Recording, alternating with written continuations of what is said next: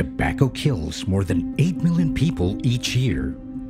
But there is a vaccine for this pandemic, a solution that world leaders agreed to in a global health treaty: preventing tobacco industry influence.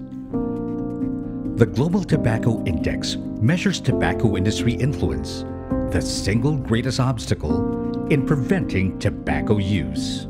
The more influence the tobacco industry has, the less able the government can protect the people and the economy, according to the Global Tobacco Index 2020.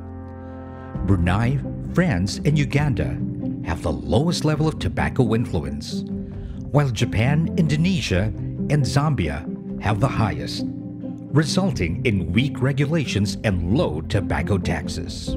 In healthcare-related costs alone, tobacco accounts for $1.4 trillion every year.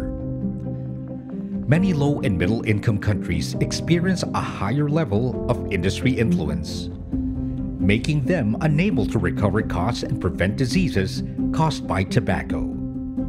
For instance, by increasing tobacco taxes, governments could ease the economic burden and protect children from lifelong addiction.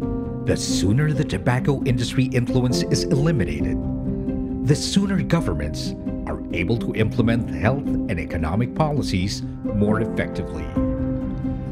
Be part of the solution. Help fight tobacco industry influence now. Share this video. Tell policymakers how your country ranks through www.globaltobaccoindex.org.